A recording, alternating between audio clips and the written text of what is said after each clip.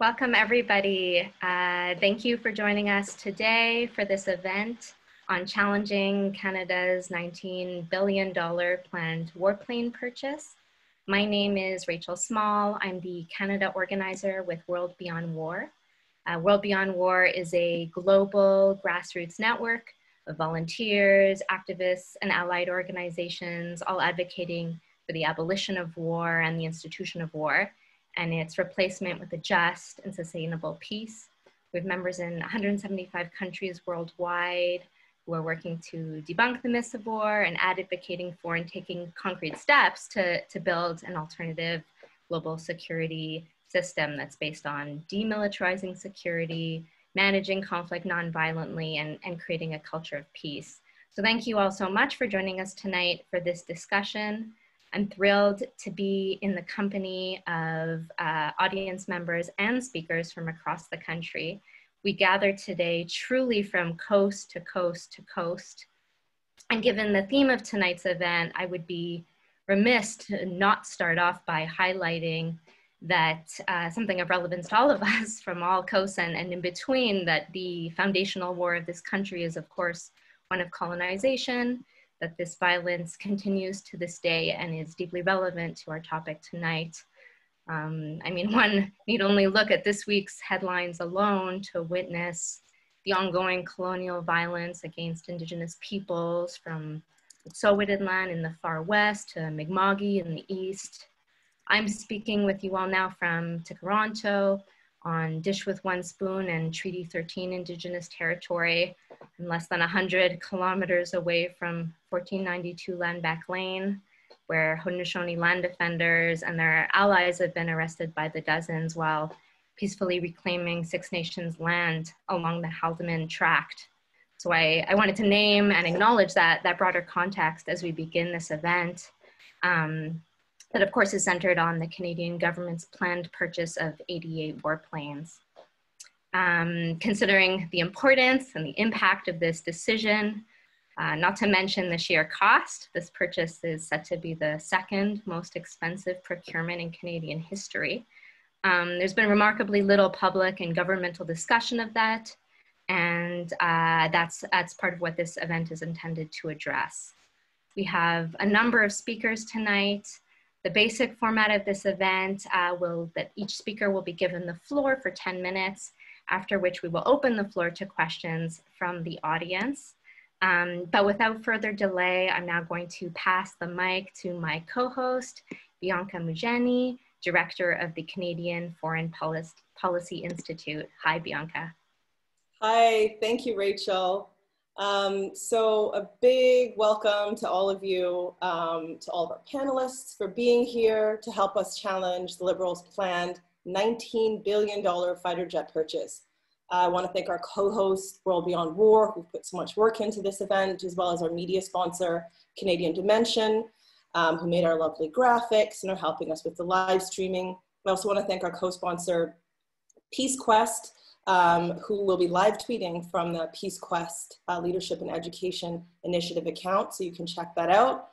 Also, really big thanks and appreciation to our supporting organizations who have endorsed this event: Science for Peace, the Regina Peace Council, the Victoria Peace Coalition, the Hamilton Coalition to Stop the War, and People for Peace London.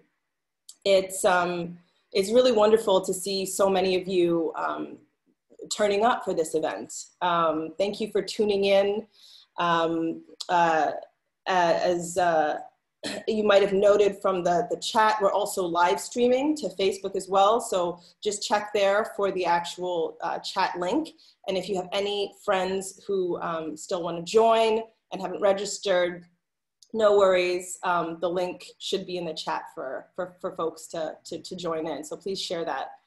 We'd also really love for this event to be interactive, impactful, and to reach a wider audience. So, you know, it's harder for us to rally in these times. So for those of us who are on social media, please help us to get the word out about our opposition to this fighter jet purchase by posting in tandem if you can. Sample tweets can be found in the Google Doc that Greta is going to be posting in the chat as well. So check that out. You can also retweet from World Beyond War, Foreign Policy, Canadian Dimension, Peace Quest accounts. So in a bit of housekeeping, the chat is now open, and we're really looking forward to hearing from you at home and excited about the exchange of ideas. We just have the very basic request that you keep your comments civil. Racism, sexism, or otherwise hateful or harmful commentary is not welcome, and anyone posting comments of that nature will be removed from the chat. So as Rachel mentioned, my name is Bianca Mageni. I'm here representing the newly formed Canadian Foreign Policy Institute, and we're hosting this event alongside World Beyond War, co-hosting with Rachel. The Canadian Foreign Policy Institute challenges unjust foreign policy measures and aims to bridge the gap between the perception and reality of Canada's role in the world. And we sort of formed in the aftermath of Canada's second consecutive defeat for a seat on the United Nations Security Council in June, when we launched a call for a fundamental reassessment of Canadian foreign policy. And this open letter to Trudeau includes a critique of Canadian militarism. And one of the 10 questions that we ask is, should Canada continue to be a part of NATO, or instead pursue non-military paths to peace in the world? And it's been signed by more than 50 organizations, from Greenpeace Canada to 350 Canada to I Don't Know More, and the Vancouver District Labour Council, as well as 4 sitting MPs and people like David Suzuki and Naomi Klein and many others. So you can find out more about this campaign for a reset of Canadian foreign policy at foreignpolicy.ca. Now, this event is taking place within the context of the Liberal government Trudeau planning to purchase 88 new cutting-edge fighter jets for a starting price of $19 billion. And at the Canadian Foreign Policy Institute, we believe these expensive, carbon-intensive fighter jets should not be purchased and would be of little use in providing international humanitarian relief, in dealing with an attack like 9/11, in overcoming a global pandemic, or the climate crisis that we find ourselves in. Spending $19 billion on cutting-edge fighter jets only makes sense within a vision of fighting in future US and NATO wars, which Canada has done far too much of in recent years. So we've added our name to the growing call to stop the purchase of these fighter jets, and we hold the position that Canada should not be aiming to be a more capable partner of the US military or NATO, and we support a reduction in military spending and redistribution of these resources to a just transition away from fossil fuels. So following the 2 recent national days of action at 24 MPs' offices against the warplane purchase, we feel it's critical to hear voices in Parliament and beyond who are also keen to engage with this growing resistance to the planned fighter jet purchase. And so it gives me great pleasure to introduce our first speaker. Tamara Lorincz is a PhD candidate at the Balsillie School for International Affairs. She's a member of the Canadian Voice of Women for Peace, the Women's International League for Peace and Freedom, the Canadian Pugwash Group, the No to NATO Network. Tamara is also on the International Advisory Council of World Beyond War and the Global Network Against Weapons and Nuclear Power in Space. Welcome, Tamara.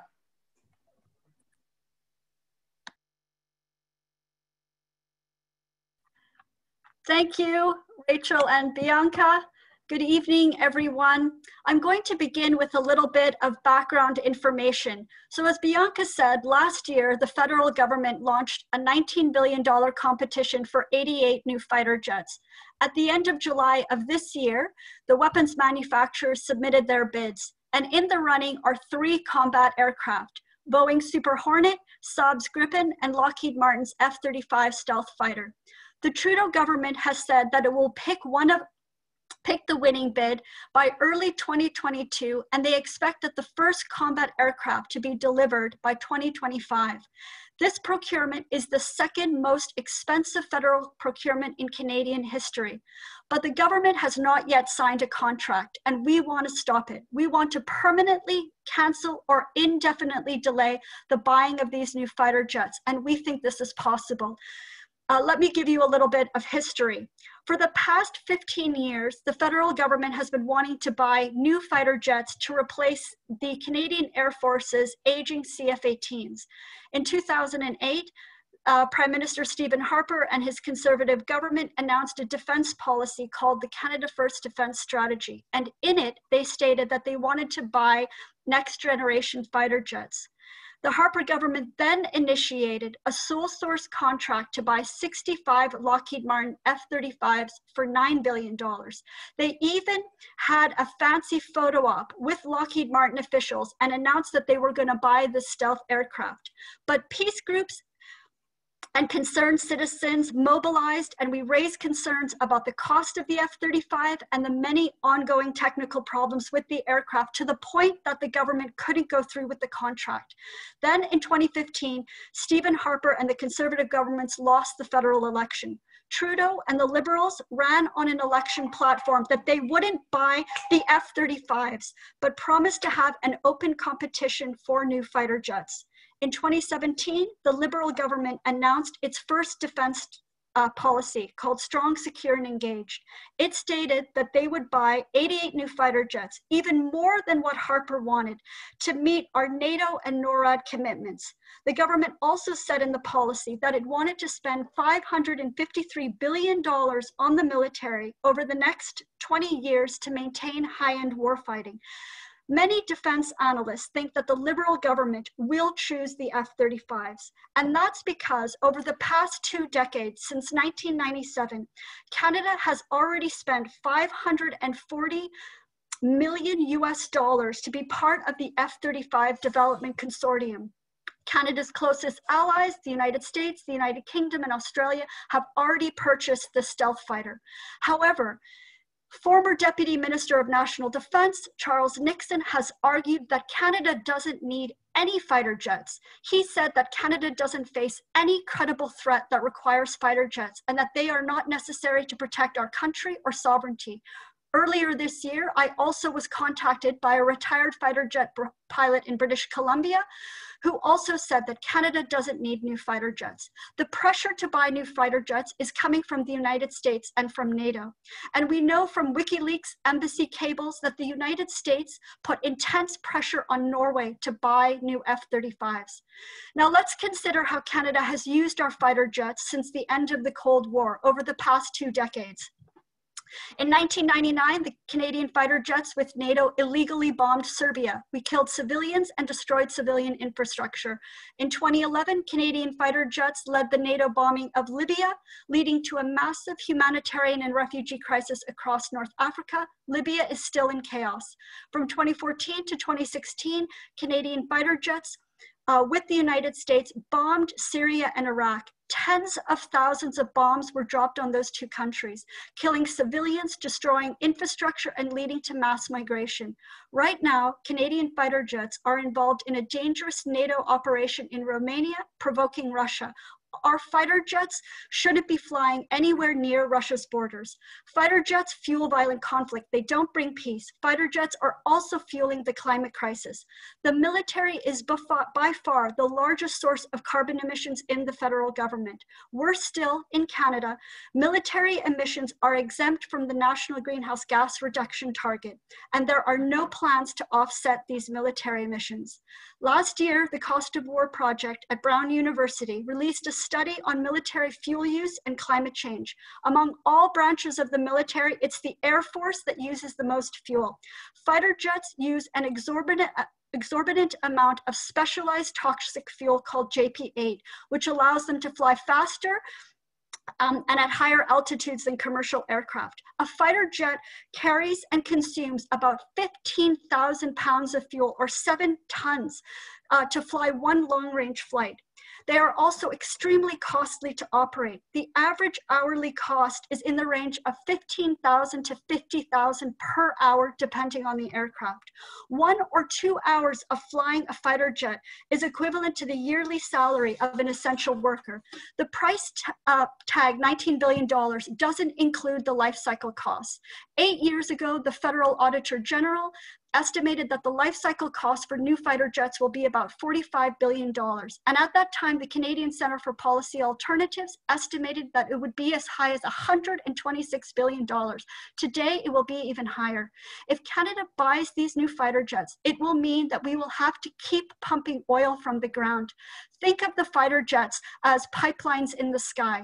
They will cause carbon lock-in for the next 4 decades.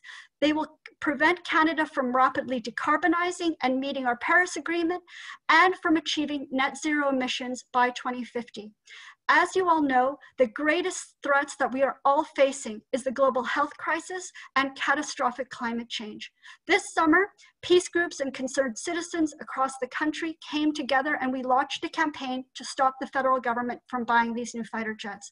On July 24th, a week before the bids were due, we had our National Day of Action. We stood in front of our members of parliament's offices with signs, no new fighter jets, and delivered letters to our MPs. On October 2nd, the International Day of Nonviolence, we had our second day of action. We have heard from 2 Liberal MPs, Catherine McKenna and Bardish Chagger, who replied to our letters, and they said that fighter jets will be good for jobs for Canada. However, these fighter jets can't be built in this country. Defense economist Ergahan Burkok at the Royal Military College confirms this. Buying new fighter jets will primarily enrich American or Swedish weapons manufacturers. Moreover, research in the United States at the University of Massachusetts and at Brown University shows that military spending is not good for job creation. $1 billion spent on the military creates far fewer jobs than $1 billion invested in healthcare, education, or the environment. Fighter jets are also bad for women, and they don't align with Canada's feminist foreign policy.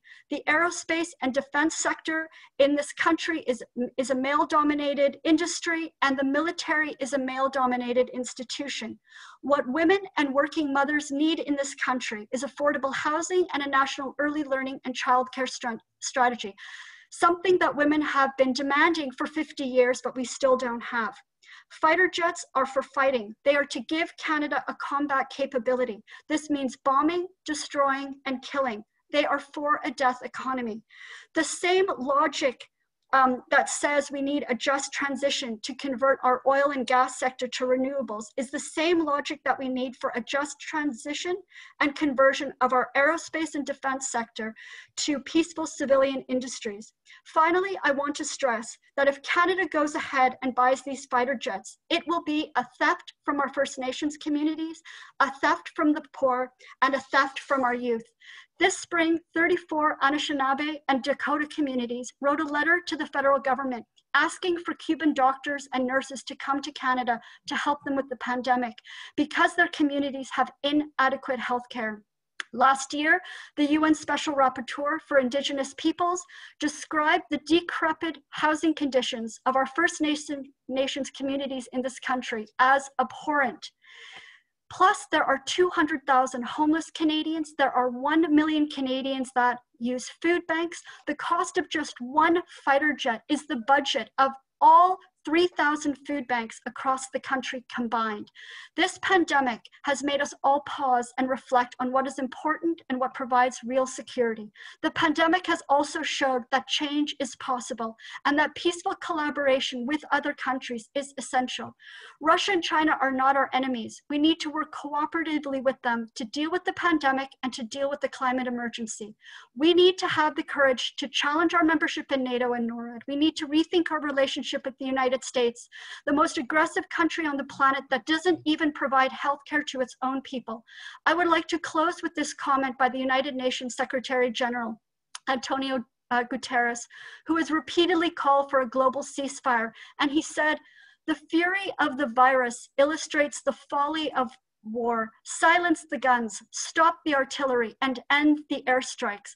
Finally, I want to make a direct appeal to the NDP to please stop your support for the fighter jets, and to the Green Party, please make a public statement against these carbon-intensive combat aircraft. And to the Senate, please demand a gender-based analysis and an environmental assessment and make these public of these new fighter jets. And to everyone watching and listening, please join our campaign, No New Fighter Jets. Thanks very much.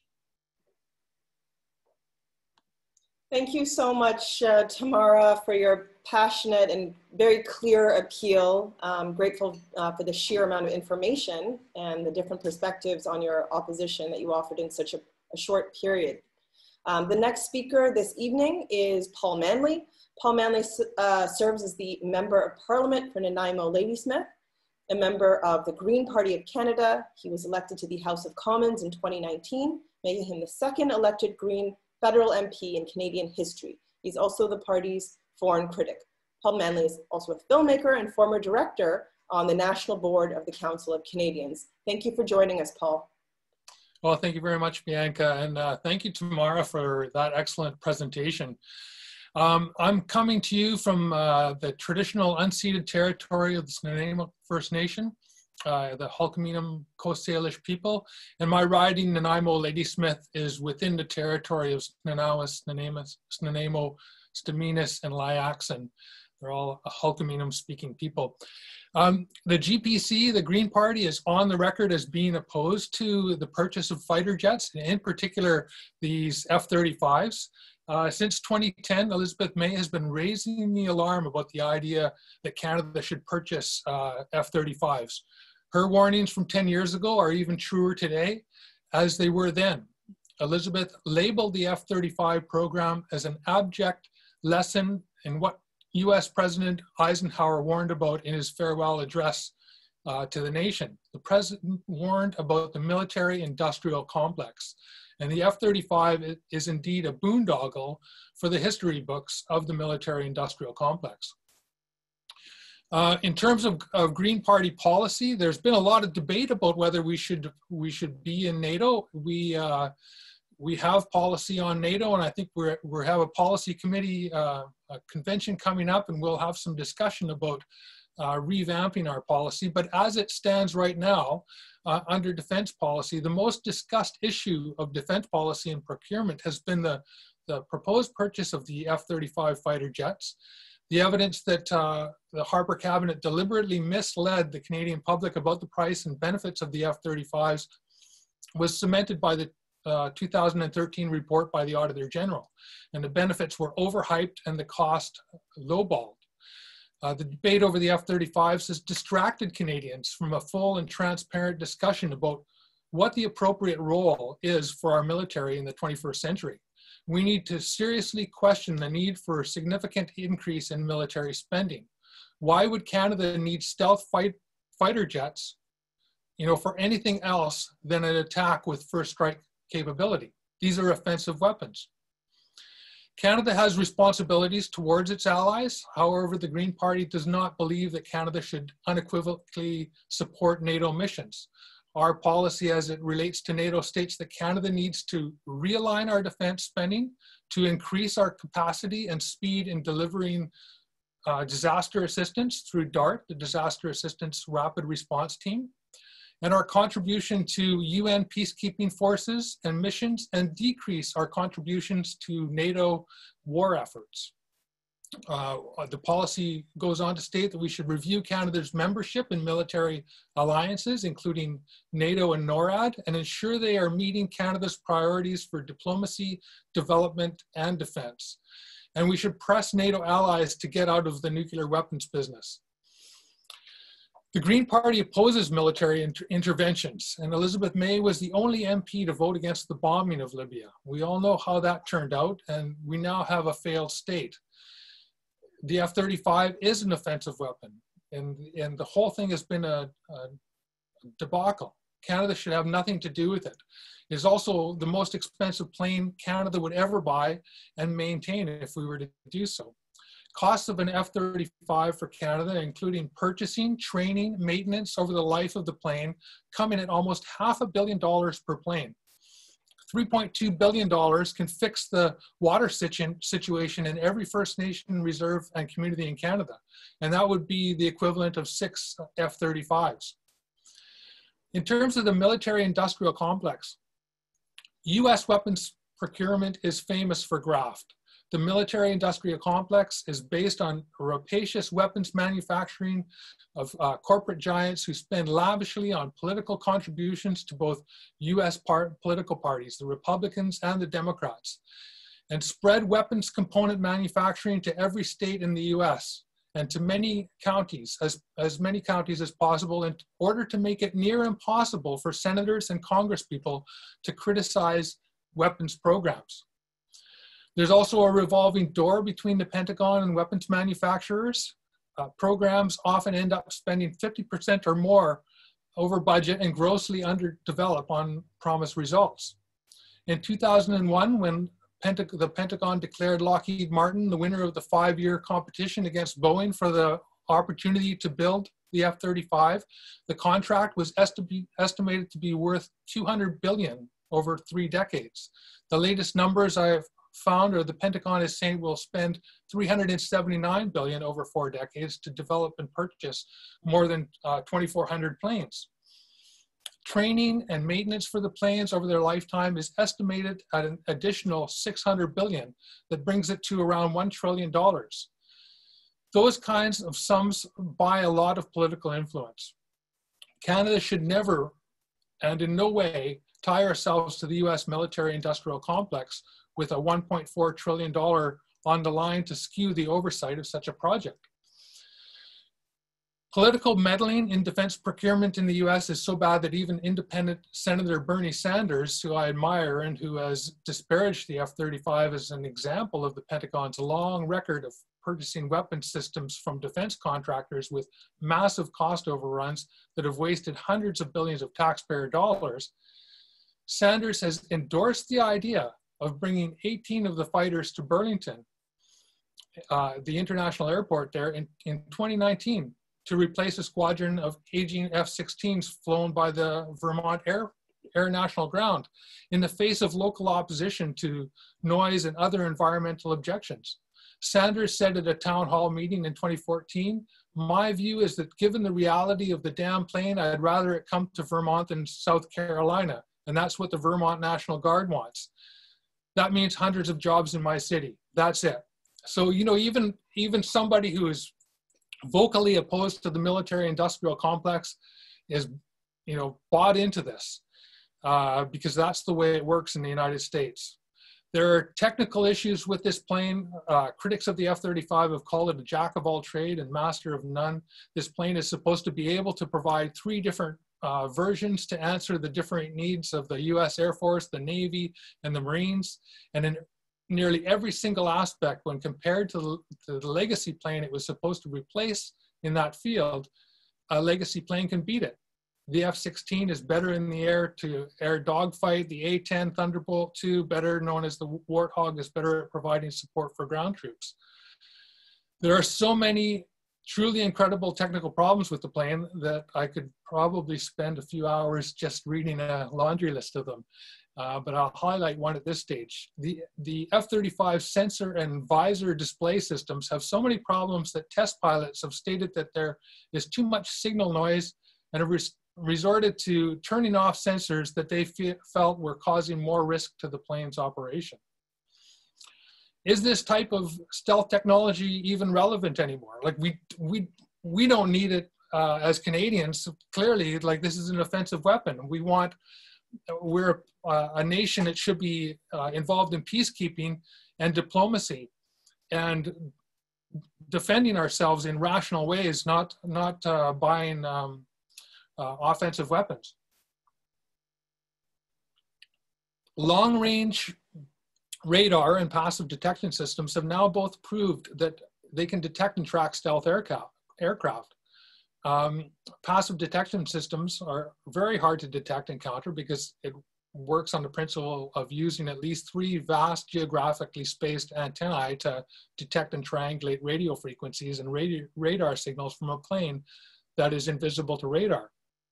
So even if a stealth plane flies under complete radio silence, including turning off its friend or foe transponder, it would still need to use radar to detect potential threats. The Canada saga related to purchasing F-35s was started under the Harper Conservatives and was crooked from day one. The Harper government first said that buying 65 F-35s would cost Canada $14.7 billion, but the Auditor General found that figure to be fudged, and an independent audit put the price tag at $44 billion over the lifetime of the planes.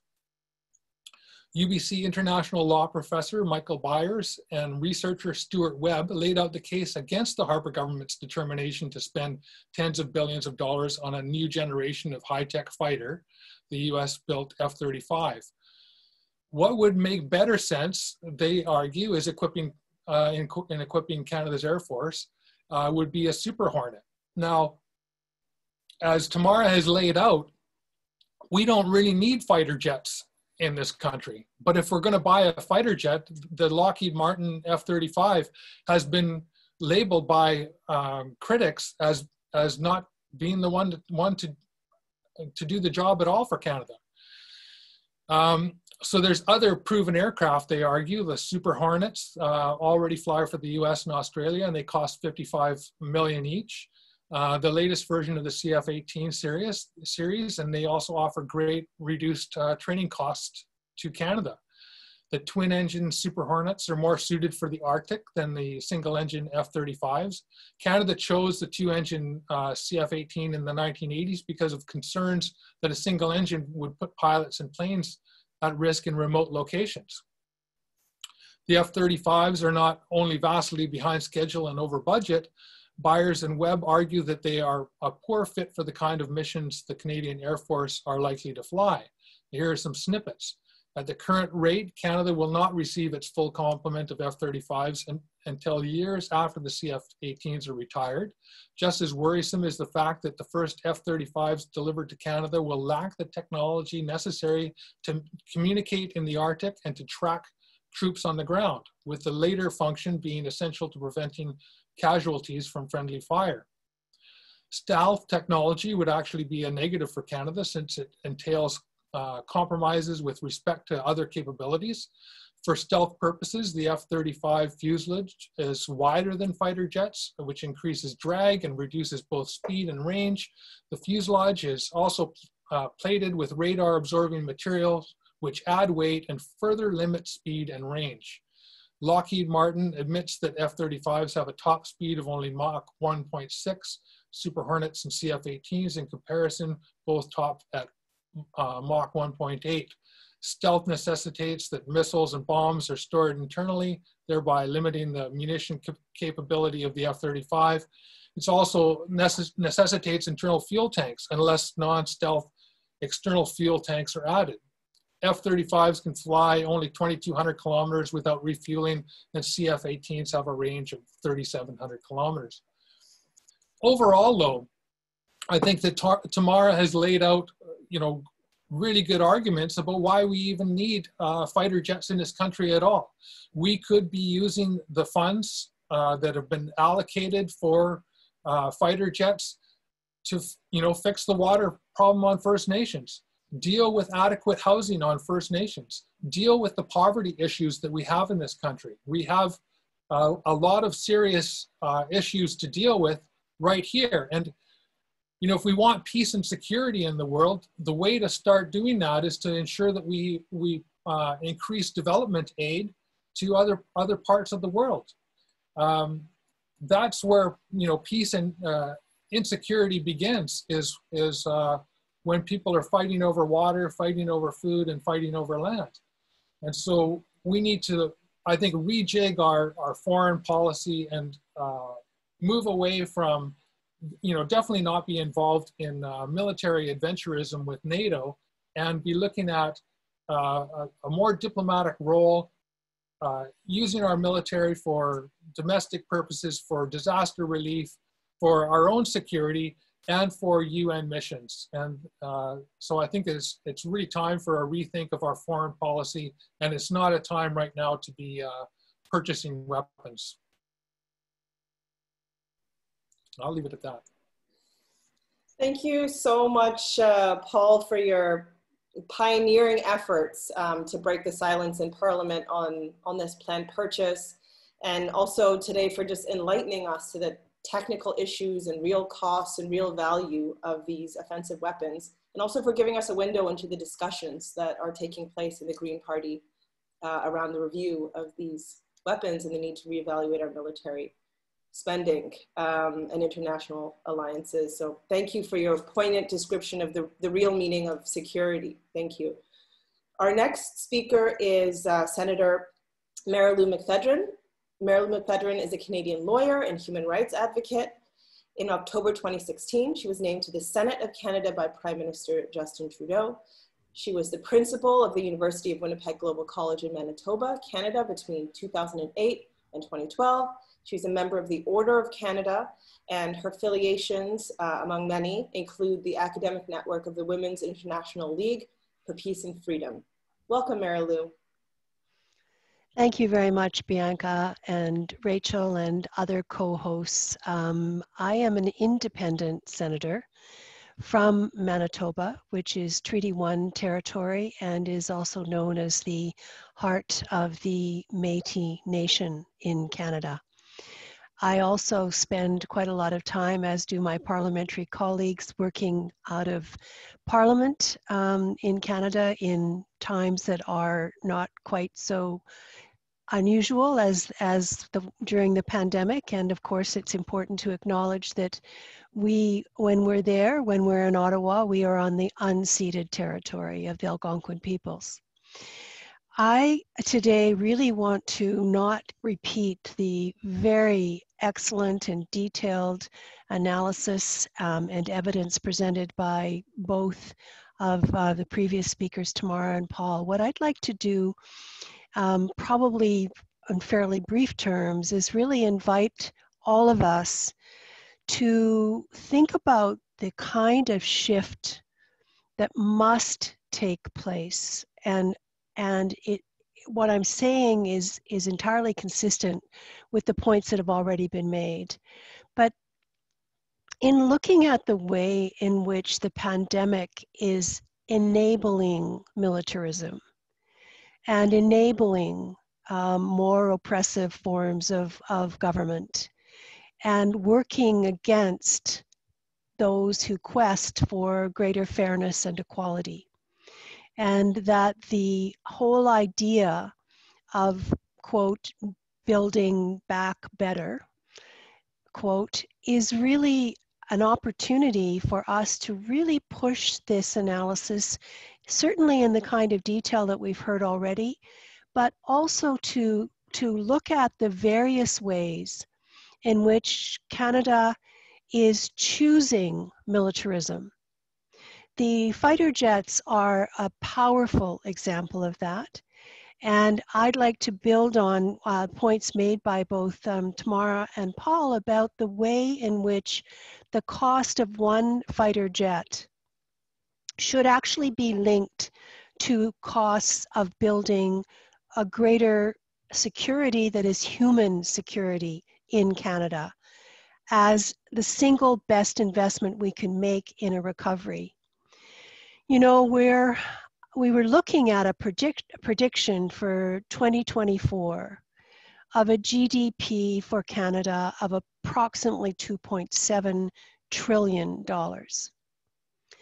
And our membership in NATO has a price tag, which we've never fully paid, but which the United States has certainly been pressuring Canada very heavily to meet, and that is the 2% per member of NATO. If we were to have reached that projection for 2024, we would have been liable or responsible for almost $54 billion just to NATO. And as it stands, at about 1.3% of our GDP, in fact, going to NATO, this is an opportunity for us to make powerful comparisons because choices have to be made. And so being able to communicate as parliamentarians and civil society advocates together to attach what it would mean to actually apply some of the principles of a feminist foreign policy and feminist analysis to be able to link not only the remediation of drinking water for our Indigenous peoples, but this morning I spent over an hour on a call with one of our Grand Chief in Manitoba and a number of senators talking about Indigenous children in Manitoba and the costs of Jordan's Principle, for example. I want to suggest that as a strategy of both analysis and communication, that we need to do more of linking what it would cost to actually bring justice, climate justice, social justice, racial justice to our society and do that fighter jet by fighter jet. The other thing I want to suggest that we look at is the way, and again, this is back to the theme of the pandemic enabling militarism and how important it is for us to spot it and name it and respond to it in many different ways. And I'm going to use just one example. And that is the way in which Global Affairs Canada and our arms trade, the industry, is perpetuating the war in Yemen. And the way in which the kind of arms deals, what Canada's the billions of dollars that Canada, some Canadians are reaping from the sale of arms to Saudi Arabia, which are showing up in Yemen. We have more than 100,000 Yemenis who are dead. They are on the brink of famine. And for the very first time, as of June 2020, Canada was specifically named as one of the arms dealing countries that is causing this humanitarian crisis and fomenting what the kind of resolution that is not within reach, precisely because the emphasis is not, in fact, really on humanitarian aid. It's on selling billions of dollars, in particular lavs, to Saudi Arabia. So when we're looking at the jets, it's a very important symbol. It's very important that we're able to address security concerns that are raised for our country. And it's very important that we make that calculation of where each jet could actually contribute to a much stronger democracy, a much more peaceful and productive economy, and a recovery from the pandemic that doesn't leave, as we now have, massive fissures of inequality exposed throughout our entire country. And this is really a question of what we choose to invest in. And I do think it is time that we step back and seriously question what a NATO membership costs and what, in fact, the harm that is done to people within Canada by continuing to invest in militarism, both in our country and also internationally. Thank you for this opportunity. Thank you so much, Marilou. Thank you for sharing your experience and insights so generously, and also for doing the math and contextualizing militarism as a choice, within the context of this pandemic. And I hope that many will heed your warning that it is in fact enabled by the pandemic. So thank you very much. Our next speaker is MP Randall Garrison, elected to the House of Commons in 2011 and re-elected in 2015 and 2019. He represents the electoral district of Esquimalt-Saanich-Sooke and is a member of the New Democratic Party. He serves as the NDP's defense critic, justice critic, and sexual orientation and gender identity spokesperson. Welcome, Randall. Well, thank you very much, Bianca. And I guess it's good evening for most people on the panel, although it's still late afternoon here. I'm speaking tonight from the traditional territory of the Lekwungen-speaking peoples. And I want to start by saying thanks to all the peace activists among us tonight for your continuing commitment to striving for peace. I do see some very familiar faces around the screens as I scroll through. And as you will hear from me tonight, we don't disagree on the goals, but I will say we may have some differences on how we get there and what we do in the interim. I don't expect to make myself particularly popular on this panel tonight, but I appreciate the invitation to be here, and I'm glad to be able to listen to the previous presentations where we heard very, very good critiques of the F-35 purchase. And so I'm going to skip some of the things I was intending to do and maybe spend a little more time speaking to you more personally so that you understand where I'm coming from. I cut my organizing teeth as a teenager on opposing nuclear testing in the Pacific. We made the t-shirts, we organized the teach-ins, we organized the demonstrations. But what I learned there was the power of grassroots organizing, and I saw the success the grassroots had in bringing an end to nuclear testing. And it's an experience that has stayed with me all my life. So again, it's very, very important that people at the grassroots committed to peace continue this important work. Over time, my own views have become, I guess what I would say is more pragmatic, as I had the opportunity to work in conflict zones abroad. In 1983, I went to the front in Nicaragua to bear witness to the attacks by the US-backed Contras in their attempt to overthrow the Sandinista government.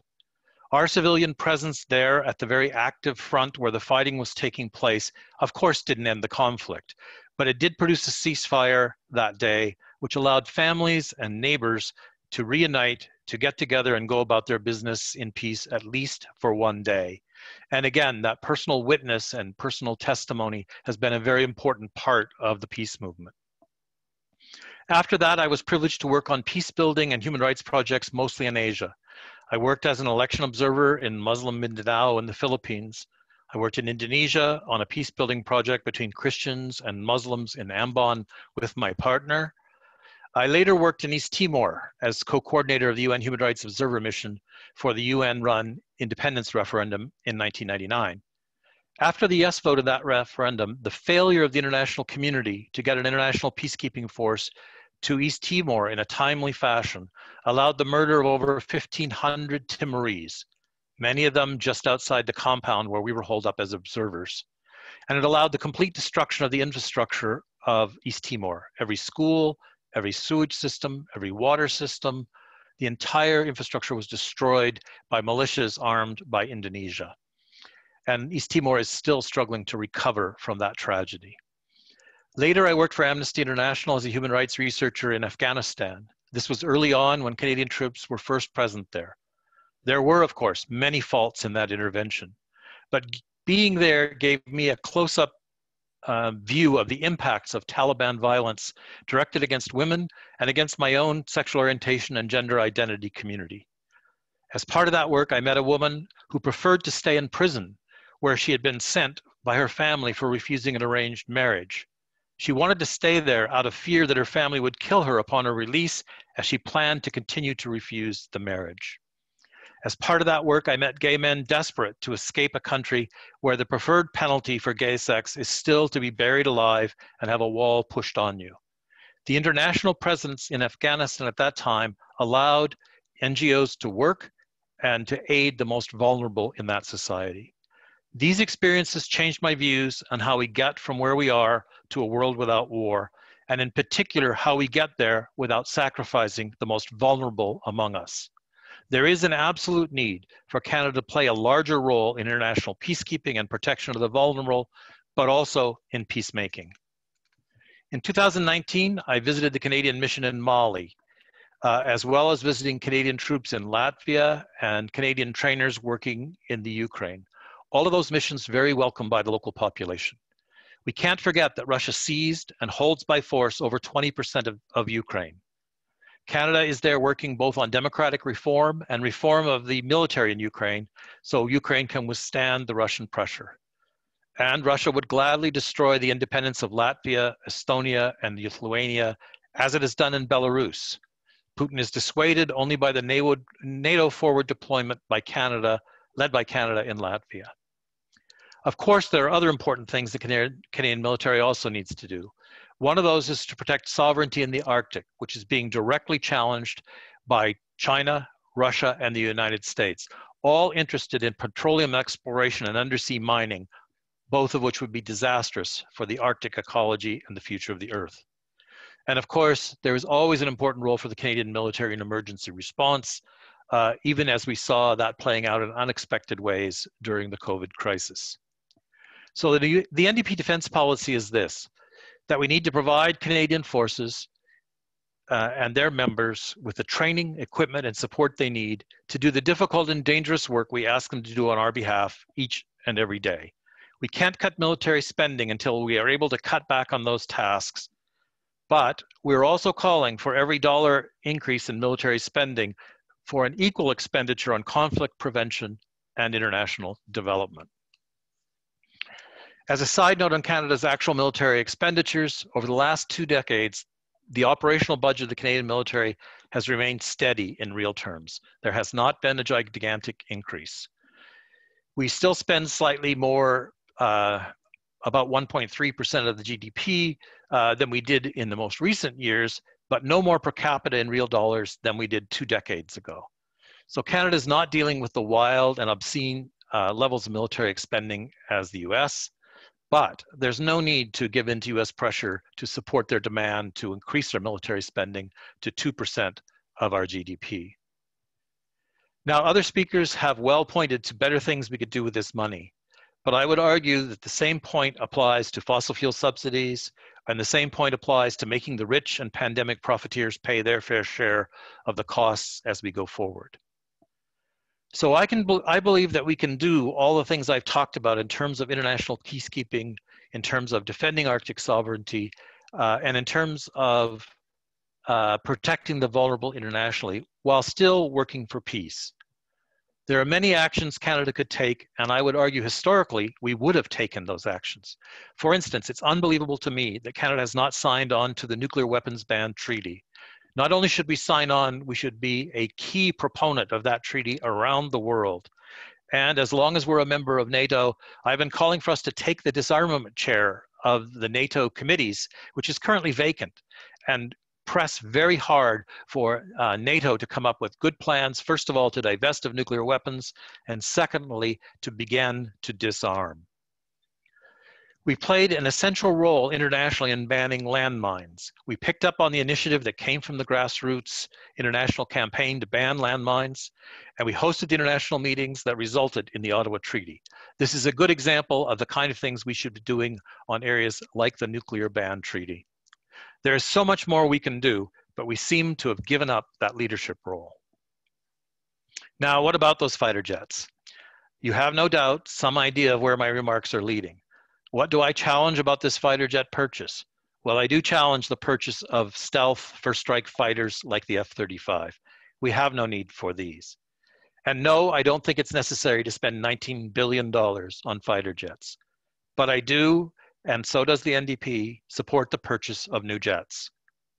Yes, we still need fighter jets, but ones that can land in the Arctic, in contrast to the F-35, and ones which will be built in Canada so we can preserve an independent aeronautics industry. And also ones that can assist in international peacekeeping roles by defending airspace against outside forces. So where are we today? Obviously, we're in an increasingly unstable world headed to climate catastrophe. We are in a world where Putin seizes territory from sovereign neighboring nations by force, where Chinese President Xi Jinping just told Chinese troops, quote, to focus their minds on preparing for war. But we also live in a world where there is some hope, one where I believe Trump will soon be out of power. So New Democrats are calling for staying the course on defense, while at the same time working for peace. I do not believe this is a contradiction. I believe it is a necessity.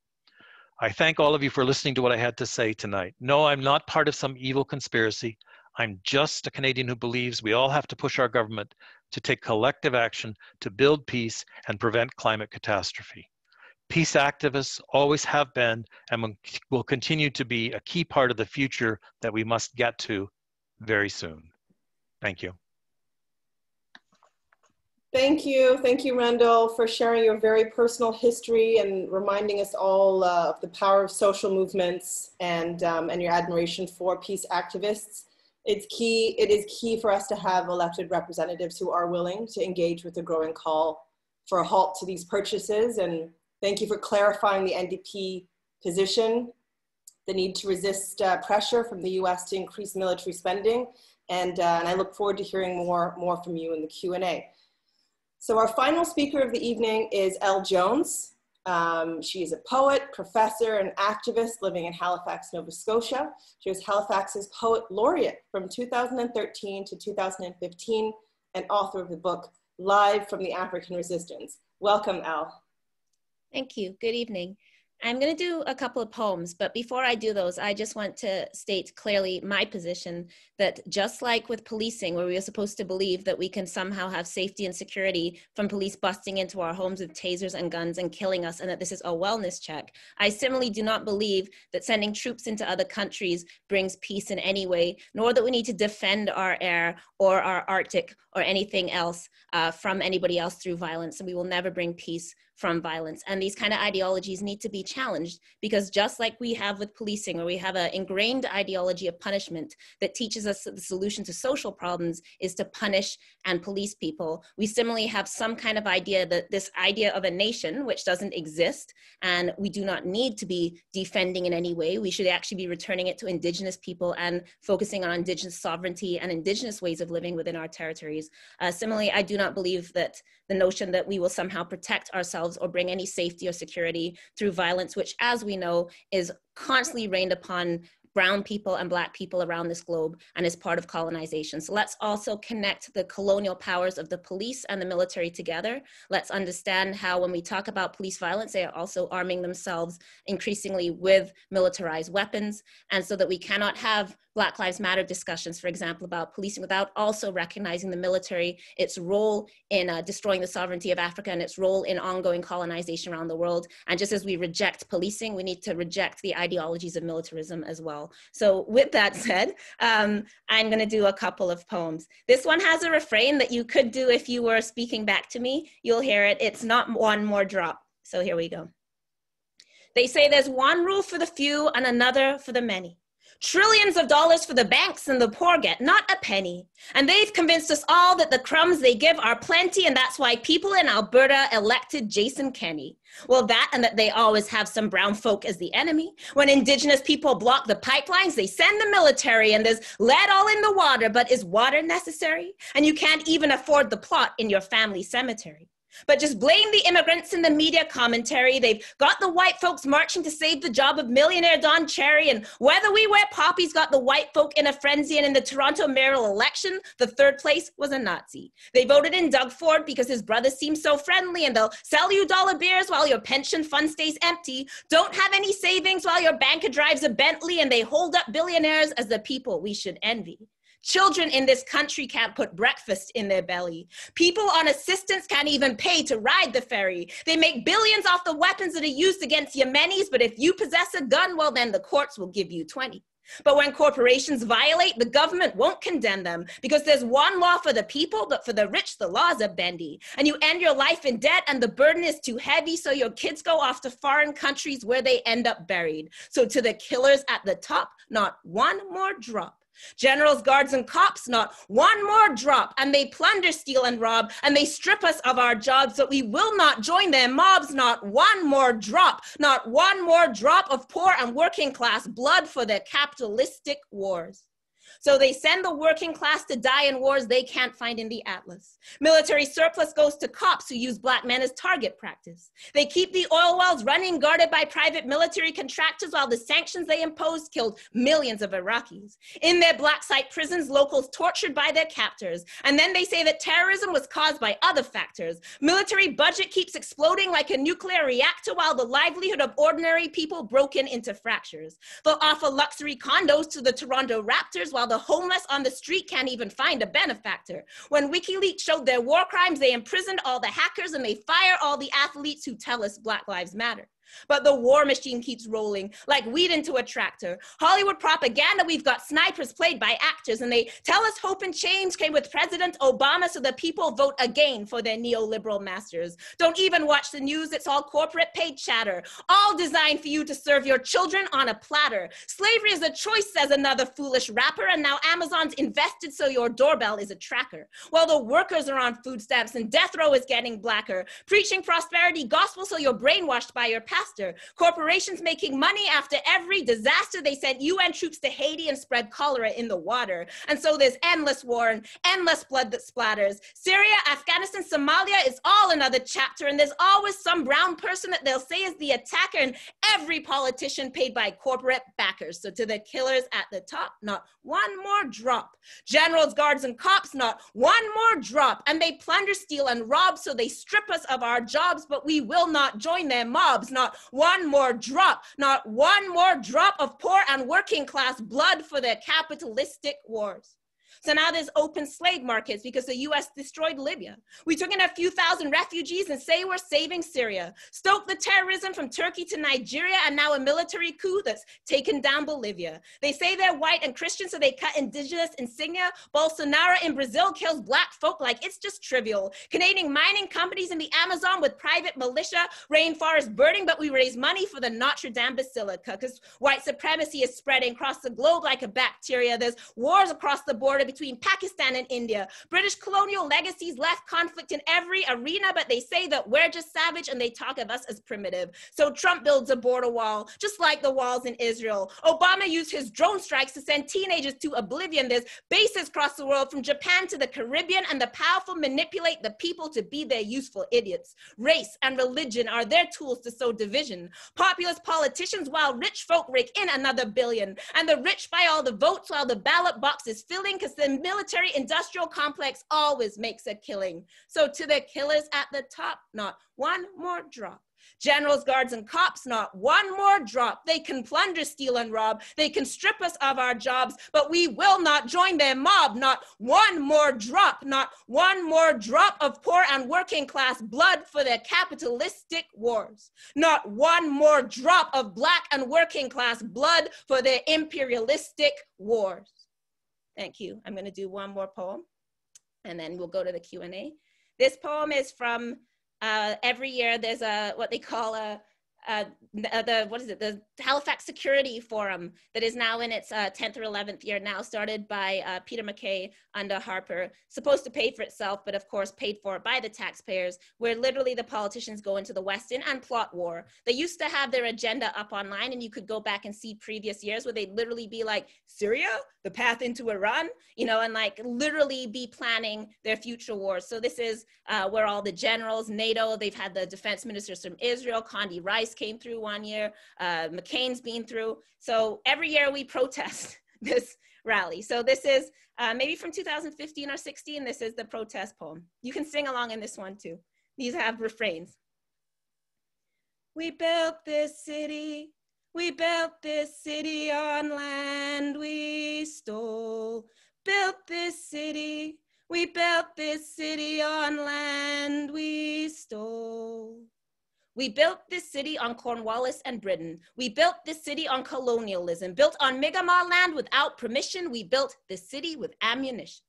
And now that it's risen, we build it on prisons. We're building off mental disease and addictions. No industry left, so we build on tourism. We're building a city of militarism. And off-record panels inside of the West End by Western officials with global ambitions, build with taxpayer dollars, but deny us admission. Defense minister building with McKay's traditions. We're building on rhetoric of change and transition, while behind closed doors, it's the same old position. We build interventions and armed expeditions. We claim bombing campaigns or human rights propositions. We build up Trudeau, build with liberalism. Same military, same wars, just new government edition. We build while Indigenous women go missing. They build over bagpipes and lobster dinners, and then they go home and build nuclear winter. We built the city on capitalism. We built TPP and free trade propositions. We build wall mounts to push out local competition, build cheap Chinese goods in sweatshop conditions. We build the economy, global acquisitions, send jobs offshore, unemployment decisions, use up all the coal, cut the trees, overfishing, build up the North End, Africville demolition.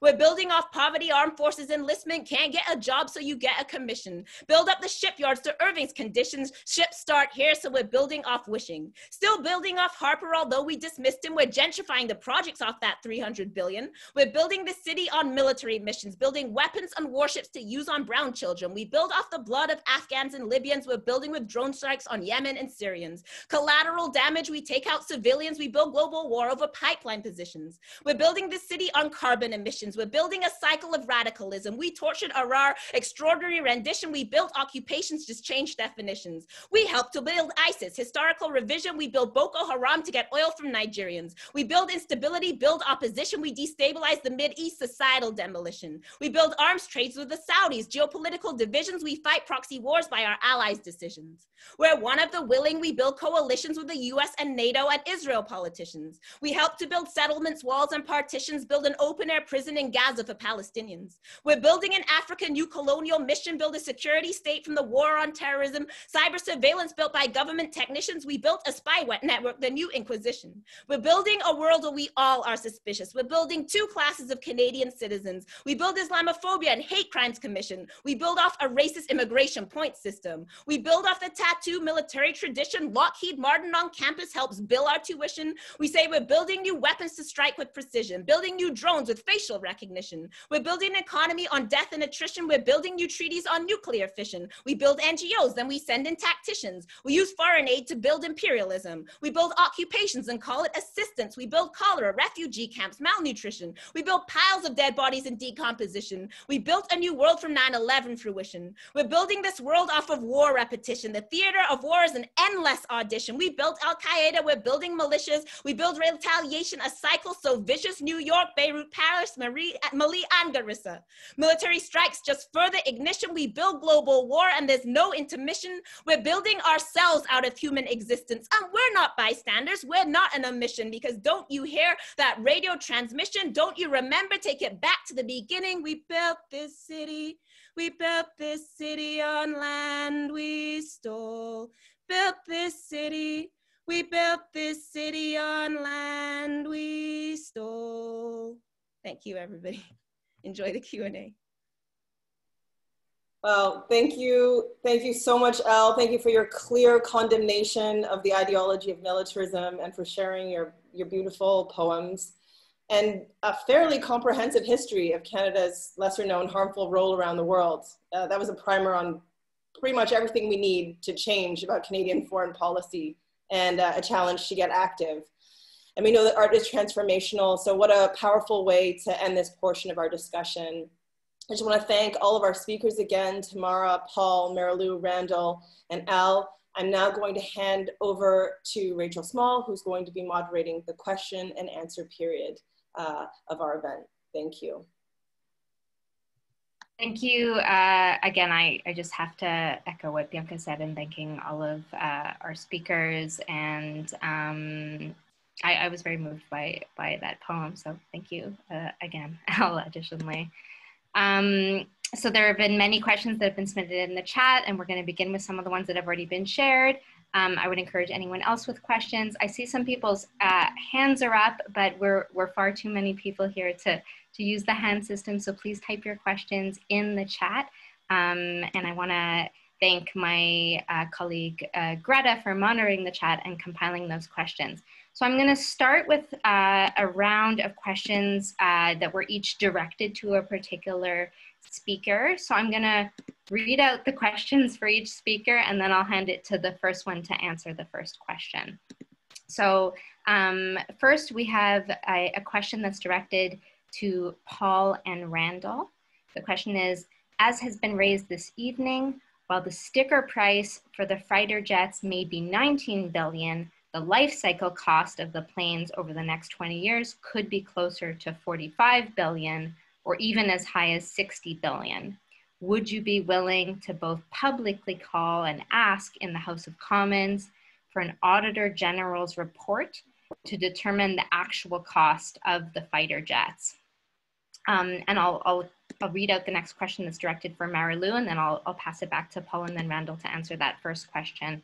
For Marilou, the question is, what role could the Senate play in stopping the purchase of these fighter jets? Could anything be done to slow down the process? For example, Senate committee hearings. Do you have any ideas on this front, or are there things activists could call on the Senate to do? And then the question that's waiting in the line for Tamara is, it says, for Tamara, as someone like you who has studied this issue for many years, since you've written about the near silence from the government on this huge purchase, please tell us what your response is to what the two MPs and the senator have raised tonight in breaking that silence. So I'm first going to turn it to Paul and then Randall, and then to Marilou and Tamara. And if need be, I'd be happy to repeat the question. So over to you, Paul. So I would absolutely be willing to call for the Auditor General to be looking at the actual costs of these fighter jets. But I would take that farther. I would just call, like, you know, for the elimination of the purchase, like eliminating the F-35 completely, and for having an analysis of the need for the fighter jets. So we don't have a proper process for procurement for the military in Canada. There was just a webinar about this, and we don't have a good process that actually looks at these needs. And we're being heavily influenced by the military-industrial complex and by NATO to be involved in this purchase. So I think it needs to be questioned overall, and I definitely would ask for the Auditor General to have a really close look. And when the Auditor General did look after it was proposed by Stephen Harper, you know, with the full lifespan of an F-35 was closer to $500 million per plane, which is well above the sticker price we're being told about. Thank you, Paul. Now I'll pass the mic to you, Randall. Thanks very much, and thanks for the question. The Defense Committee right now, we're trying to get the reports that have already been done by the Auditor General and another report done by the Parliamentary Budget Office, who's an independent officer of Parliament. So these reports, in fact, already exist. And what we're trying to do is get them before the public in the Defense Committee. And I'm hopeful that we can do that this fall, because I do share the concerns about especially the cost of the F-35 escalating far out of control. But the reports really are already done, and we'll just try to get some publicity to them as soon as we can. Are those updated reports? Because there was one in 2013, Randall. Have there been further? No, reports? These are both recent. They're both recent reports that the government's sitting on. Okay. Okay, so that's news to me as well, and that's very interesting on that. I imagine there might be follow-up questions on that. But to move on to Marilou right now with the question about the role of the Senate, I'll pass the mic to her. Thanks very much, Rachel, and thank you to whoever asked the question. Similarly, in the Senate, there's a committee process that would allow closer examination of this. I'm interested particularly in the reference to the Parliamentary Budget Officer, because in the past, certainly on a number of issues, as an individual senator, I've requested very thorough costing and accounting, and the reporting relationship is to me as the parliamentarian who made the request.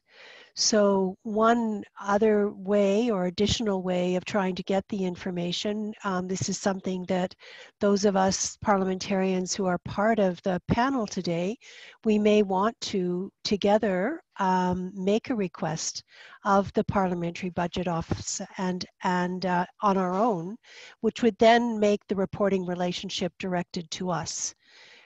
So that is one practical step that we may want to consider. I'd be more than happy to take some initiative on that and would welcome hearing from my parliamentary colleagues. And then as Randall has outlined, also in the Senate, we have a standing committee on security and defense. And we have it I guess, in theory at this point, because the committees, for the most part in the Senate, as a result of COVID and as a result of the culture of the Senate, shall we say, actually aren't operating. And so there isn't a Security and Defense Committee to which I could bring the kind of inquiries that Randall has outlined. We don't even know at this point who the members are going to be, and I'm not defending that in any way. Please understand, I'm not being an apologist for it. I'm just stating a fact for you to understand the current situation. But in addition to that, the point made, I think it was Randall, correct me if I'm wrong, about Canada's absence from the nuclear ban treaty. Absence, I mean, Canada wasn't even in the room at the UN in the last round that led to the treaty reaching the point where it actually was in its final stage. And our absence is not an oversight.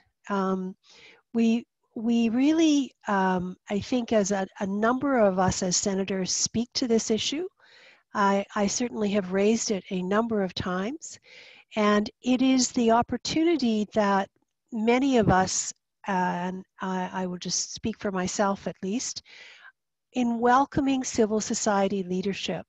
And when it's not possible to present to committees, to be able to facilitate similar Zoom webinars like what we're doing here. Because a lot of what I think has happened is that the NATO view of the way it must be is largely accepted without question. And it really does merit a lot of questions, including a question about how it is that Canada no longer has an ambassador for disarmament. It's a wonderful ambassadorship that was established on women, peace, and security. And in no way does that take away from the importance of our going back to having an ambassador on disarmament. The chair that has been mentioned at NATO that's sitting vacant, in all likelihood, these kinds of vacancies are highly reflective of the vacancies in policy and in the worldview that is almost entirely developed through a militaristic lens. And so senators, for the most part, and I do also want to acknowledge concerns that are raised about many aspects of the Senate. However, the simple fact is, at this stage in our history as a country, is that it's a constitutionally entrenched second house of a bicameral parliamentary system. And that latest decision of the Supreme Court of Canada is 2012. So to the question of what more senators can do, we really have the kind of security that my former life in a university as a tenured full professor, I mean, we are exactly the people who need to be raising the difficult questions. We are exactly the people who need to be using our resources to study issues more deeply. We are exactly the people who need to speak for minority voices and perspectives in our country. And so I'll issue an invitation. I mean, I am a former board member of Voice of Women for Peace, but if there are ways in which I, as an individual senator, can amplify the voices of peace activists on issues as important as this issue, and it's not only about the jets, it's about overall military spending and priorities that get pushed out. And the last thing I'll say in answer to the question is that, you know, it was Eisenhower who said, every ship, every plane, every time money is spent on that, people who are hungry are not fed, and people who are cold do not have clothing. And it really does come down to that. Thank you. Thank you. I'm gonna now pass the mic to Tamara for the question regarding as someone who has written extensively about the near silence from the government on this huge purchase, if she has any response to what has been raised tonight. I'll pass it to you, Tamara. Well, I just want to remind everybody that in the House of Commons and in the Senate, there are defense committees. There are no committees for peace and disarmament. So this highly militarized security narrative gets repeated and echoed between the chambers. Also, defense procurement right now is not considering the climate impacts. So I am appealing to the Senate and to the House of Commons to do studies, not just on the life cycle costs of the fighter jets, but also to do gender-based analysis studies of the fighter jets. This is a commitment that the Liberals made when they came into power. They said that all major decisions and purchases would go through a gender-based analysis. So that should be done and that should be made public. There also needs to be a public environmental assessment of the fighter jets. And Canadians need to know what the climate impacts of the fighter jets will be and what the plan is by the government to offset those emissions, because the #1 priority is to deal with the climate breakdown and the ecological breakdown. There are no greater threats than dealing with the climate crisis. And then I just want to address quickly something that Randall said about military spending. Actually, military spending has doubled in the past 15 years in Canada. If you look at the Stockholm International Peace Research Institute's report or in the NATO Defense Expenditures report, you'll see that Canada is ranked 14th highest in the world for military spending. According to NATO's Defense Expenditures report, we're 6th highest among all NATO members, and we spend over $30 billion on the military. This is 30 times more than we spend on the Department of Environment and Climate Change.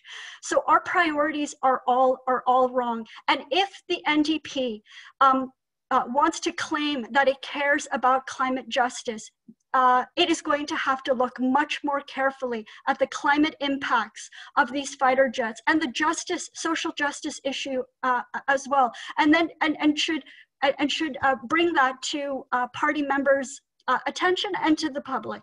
Thanks. Thank you, and thank you to everyone for submitting such thoughtful and well thought out questions. We won't get through all of them, but we do have time for a few more.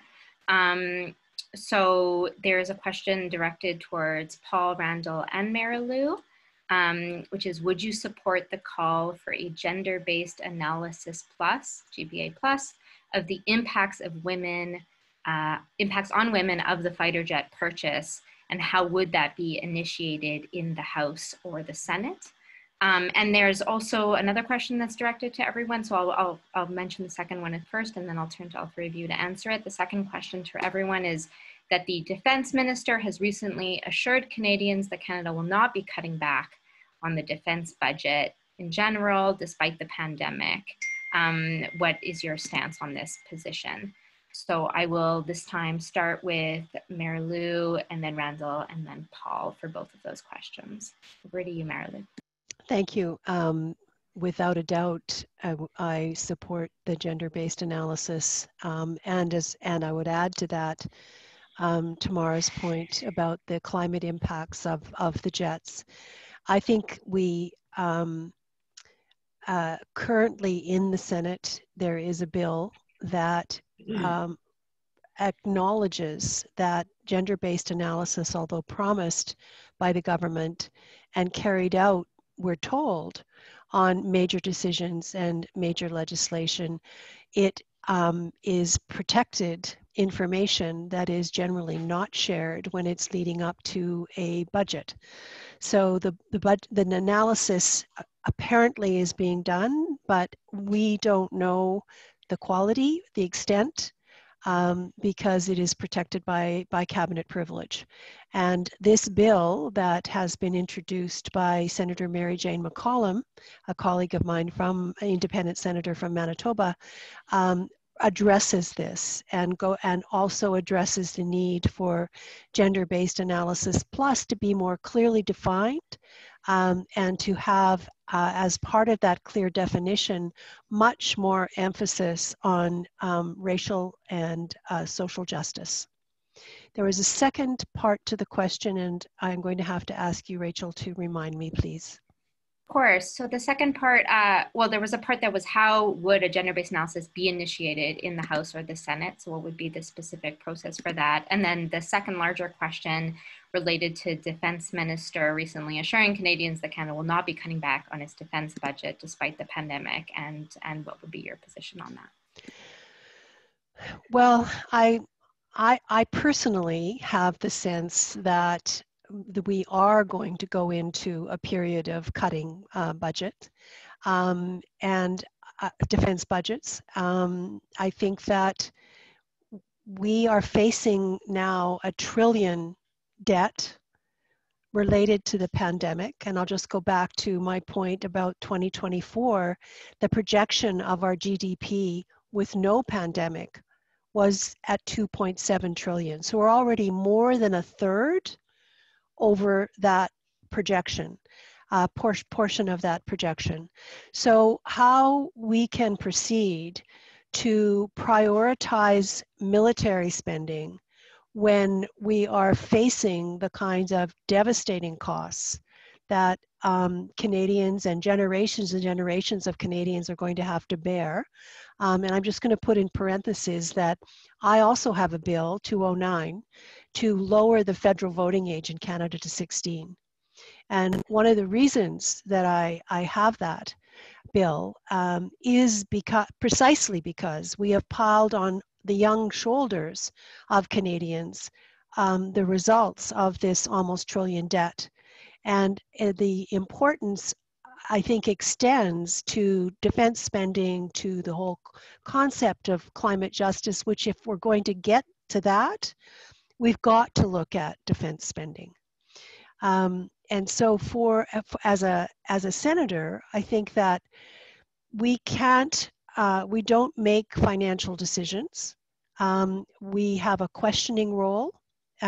We have an analytical role to try to expand on the knowledge that is brought to any bill or legislation that comes to our side of Parliament. Initiating expenditures is something, and approving expenditures is something that elected members of Parliament have the primary responsibility for. So I'm going to pass those two questions again on to Randall and then Paul. I'm going to ask us to be as brief as possible with our answers because I would love to do another round of questions, time permitting. There are so many interesting questions being submitted.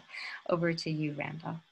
Okay, so I want to start by thanking Tamara for highlighting the climate impacts, and I'll make a commitment to her now that I will do some more work to try and see if that work has been done, and if not, to ask that it is done. So I'll make that commitment to you right now, Tamara. In terms of gender-based analysis, my suspicion is that Senator McPhedran is right, that this work is being done. And again, there are several reports on fighter jet replacement that the current government is sitting on and keeping from the public. And so I'm recommitting myself to something I've already been working on here, is to get all that information made public as soon as we can. In terms of the defense budget, the COVID crisis has caused the military stress on the military budget, just like every other budget. And I think everyone here is aware that the military stepped in to provide assistance in long-term care homes. There was no increase in the military budget for doing that. There are many other expenses that the military, like every other aspect of society, has had to absorb to keep members safe. So no, I do not support a cut to the current military budget. Thank you, and over to you, Paul.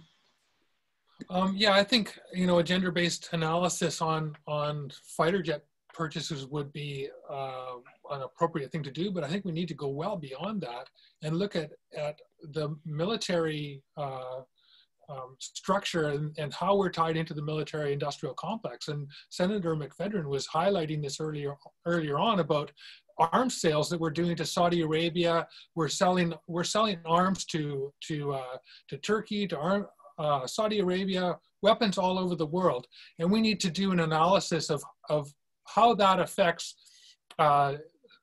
destabilizing other parts of the world. We're feeding war around the world, and we're using that as, you know, profiteering for corporations. And yeah, there's good union jobs to make weapons, but we need to have an analysis of what our place is in the world.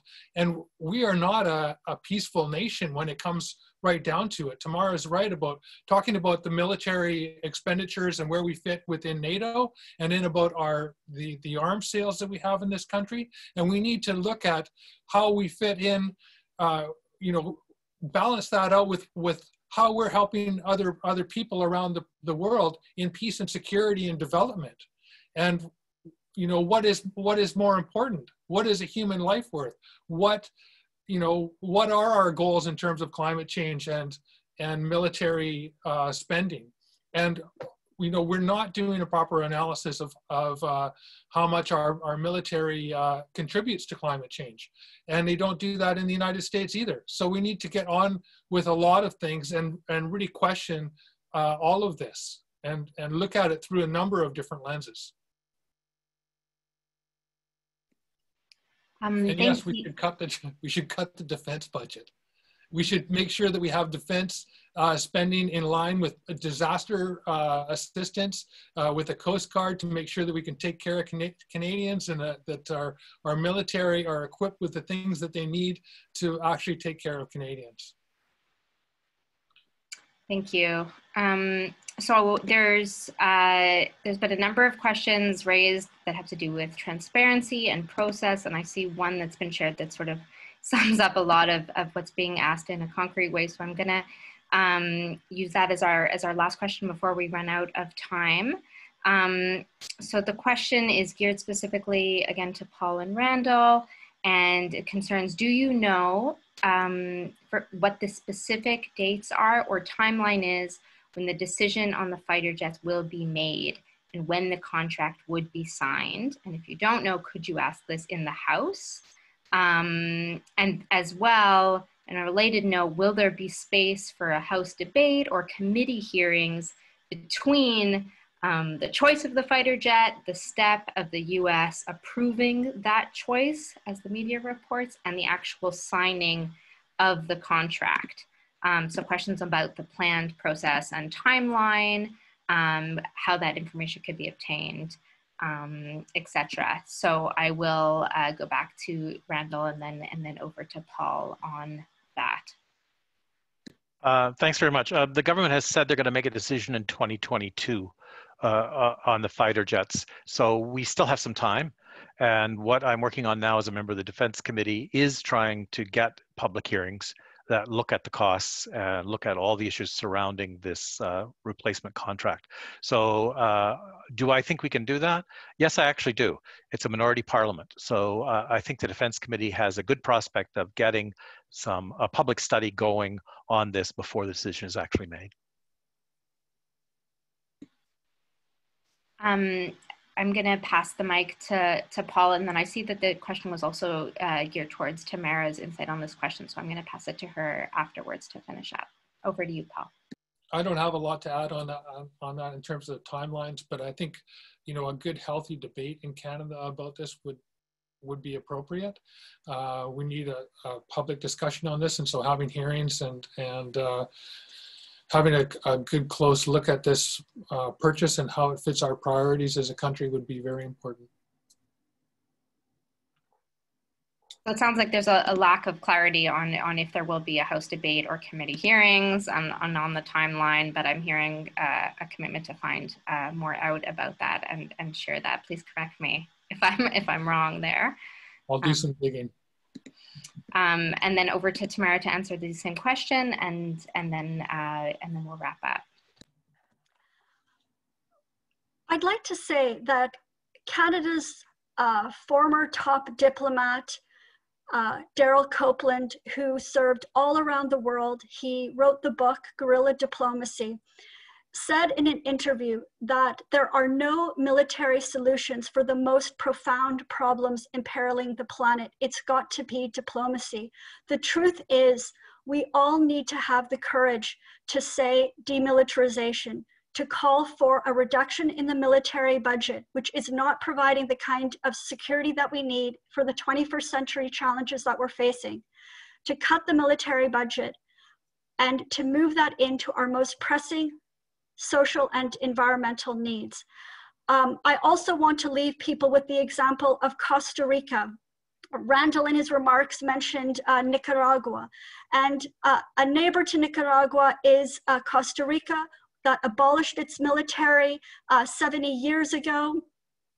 And it has said that its process of demilitarizing has helped it in the process of decarbonizing. It's Costa Rica that has announced it will be the first country to decarbonize. It was Costa Rica that has led the disarmament talks on a new nuclear ban treaty that Canada is refusing to join.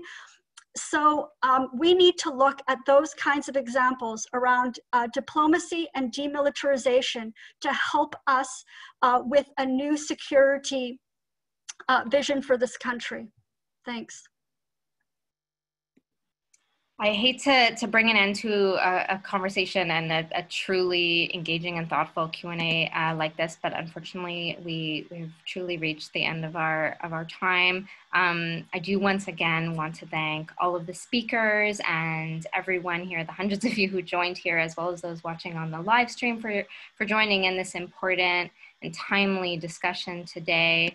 I would encourage all of you to consider engaging with your own MP if they weren't part of this conversation tonight, and other political representatives on this issue. I will share one easy way of doing so that World Beyond War has set up, which is an online letter writing tool. I'll share the link in the chat, but it takes just 1 minute through that tool to send a message to your MP and all the party leaders.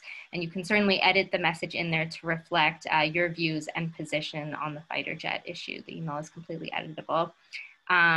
World Beyond War, for our part, will of course continue after tonight to advocate against the purchase of fighter jets, as well as the trade, purchase, and investment in really all weapons and military tools, especially those designed to bomb. And we would invite anyone interested to join with us on this campaign and on our broader goals and mission. Finally, I will turn it back over to Bianca to wrap up. Over to you, Bianca. Thank you, Rachel, and thank you all so much for a really lively discussion. It's been quite an extraordinary evening. I know I've learned a lot. And I just want to thank you, Rachel, for your skillful moderation. I want to thank the panelists again, Tamara, Paul, Marilou, Randall, and Elle, for just so generously sharing your insights and your knowledge, and to the audience for your brilliant questions. So I just want to thank the endorsing organizations, as well as World Beyond War and Canadian Dimension again for the incredible work they've done to make this event a reality, and to our co-sponsor Peace Quest. So please check out all of these amazing groups. Peace Quest have been tweeting, find out more about this campaign to stop the fighter jet purchase. Check out World Beyond War's website. We know we only have a narrow window of opportunity to stop this purchase of these next generation war machines. So let's stay active on this issue.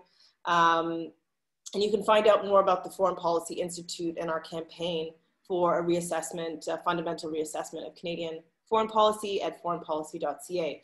So I'm wishing you all a good evening, and that's it for our program today. Thank you.